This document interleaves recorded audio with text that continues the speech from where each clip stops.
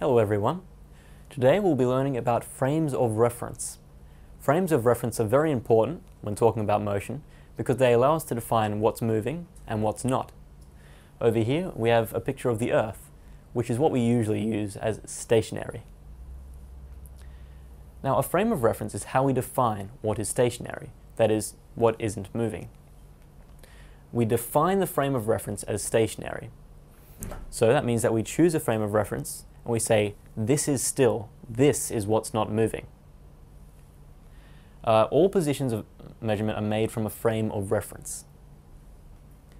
Now the most common frame of reference is the Earth, which is pretty reasonable. Now trains, as we can see one here, are quite useful for thinking about frames of reference.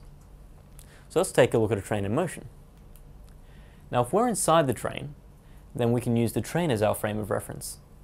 And from our point of view, we're fairly still. Things act normally in our frame of reference. You can toss a ball and it'll come back down while you're inside the train. And it's the outside that's moving. And so in this case, our train is stationary. And this picture sort of gives a good illustration of that, because the train in the middle isn't really moving. I mean, if you were standing outside the train, you'd think it was, but inside, you're stationary, and it's the outside world that's rolling past you. On the other hand, if we use a train station as our frame of reference, then the background is still, the station is still, and the train is what's moving. So we can see here that the train is the object moving here, rather than the background rolling past us. That means that the station is stationary. So we can see that we're not moving. Now, maps and position. Maps are useful for thinking about coordinate systems. Coordinate systems are what we usually use to measure position. Now, having Sydney is 70 kilometers away on a big map or an encyclopedia or something would be sort of useless, because 70 kilometers away from what? In what direction? It doesn't tell you anything. What we need is a reference point, somewhere to start at, somewhere we can say, from here, Sydney is 70 kilometers. And so, an instruction like Sydney is 70 kilometers north of Wollongong is a much more useful instruction, because we have a point of reference, Wollongong, to base our position on. Now a common way of measuring position is with a coordinate system. So here we have a very simple coordinate system in one dimension. Now these systems can be 1D or 2D or 3D. So if we're measuring a position in 2D, then we'll have two axes, an x-axis and a y-axis. So this means that rather than measuring just our position left or right of the center, we can measure left or right or up or down. If we want to measure in three dimensions, then we need another axis coming towards you and going out of the board. And so with a bit of foreshadowing, it can look something like this. And that will be the z-axis. And so with axes like these, we can measure the position of an object in three different dimensions rather than just one. Now coordinate systems are usually stationary. You really don't want to get mixed up with moving coordinate systems. So we take a frame of reference, we put our coordinate system in it, and the coordinate system doesn't move. So where do we say is the middle of the coordinate system? That's a good question. The origin of coordinate system is where an object's position is 0, 0, 0, which means sort of right in the middle of the axes. But where do we say that is on the Earth? Well, as it turns out, it's pretty arbitrary. Now, changing coordinate systems will change the measurements taken. If we have a little dot in the middle of this coordinate system, we can see that the red coordinate system will see it as having a negative x value and a negative y value, whereas the blue coordinate system will see it as having a positive y value and a positive x value.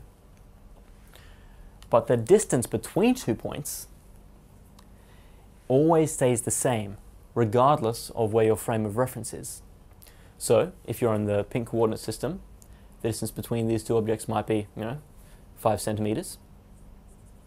And if you're in the blue coordinate system, it'll be the exact same distance.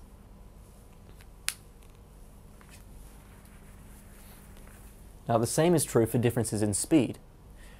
So if you are in a coordinate system that's moving, say a train, and you compare the difference between two cars, that are both moving, then whether you're on a train or whether you're on the station, you'll be able to tell that one car is faster than the other, and by exactly how much. This concludes the theory. We have covered coordinate systems, as well as various frames of reference, and what we define to be as stationary. Let's go on to some questions. Question 4. In an Olympic running event, which of these objects is in a different frame of reference to all of the others? Well, we'll start with A, the Earth. Now the Earth will be our stationary frame of reference. So if everything else is moving and the Earth isn't, then the Earth will be the one that's in a different frame of reference. All right, let's take a look at the other options. The track that the athletes are running on. Now, relative to the Earth, the track isn't moving, because unless we have some crazy sort of conveyor belt or an airline carrier or something like that, aircraft carrier, we have a track that is affixed to the Earth, so it's in the same frame of reference. It's stationary, it's not moving.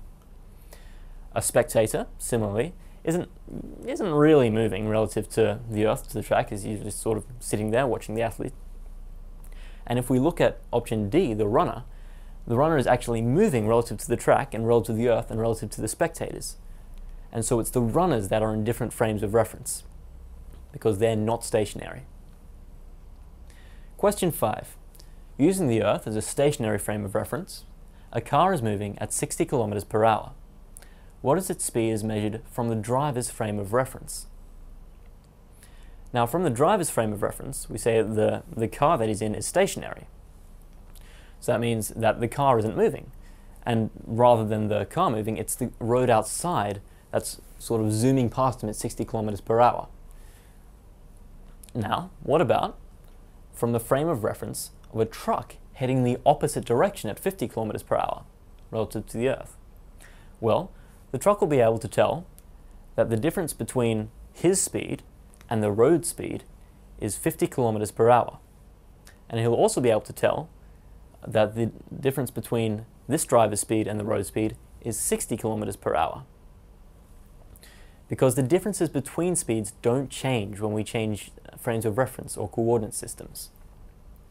So, if he knows that he's moving at 50 kilometers different to the road, he sees that the road moving past, and he sees that the other driver is moving at 60 kilometers in the opposite direction, then for him, he'll be adding the distances, speeds rather, together. And so he'll deduce that if the truck is stationary, then the other car is moving at 110 kilometers per hour. Question 6. In the pink coordinate system, where is the blue dot? Well, here's our pink coordinate system. It has a y-axis and not much else, so it's a one-dimensional coordinate system. If we look at the blue dot, it lines up with y equals 4. So, in the pink coordinate system, the blue dot is at y equals 4. Now let's take a look at a different coordinate system. In the blue coordinate system, where is the blue dot? Now here, we have a 0 in the middle, then going down here, rather than having a 0 at the top and going up as we travel down the board. And so obviously the position of the blue dot is quite different. We find that its position is at y equals -2, because that lines up with this part of the coordinate system. Interestingly enough, the red dot is at y equals 1 in both systems. So, part C, what is the distance between the two dots in the pink system? Now in the pink coordinate system, the pink dot is at 1, and the blue dot is at 4. And the distance between 1 and 4 is 3. So, in the pink coordinate system, the distance between the two units is 3. Now, let's look at the blue system. What's the distance between the two dots in the blue system? Here, the pink dot is at y equals 1, and the blue dot is at y equals -2. The difference between 1 and -2 is 3 units. So we see that in the blue coordinate system, the distance between the two objects is also exactly 3 units. So we can see that by changing coordinate systems, although the positions of the objects that we measured might change, the distance between two objects will stay the same. This concludes this section. Today we've learned about various different frames of reference as well as coordinate systems.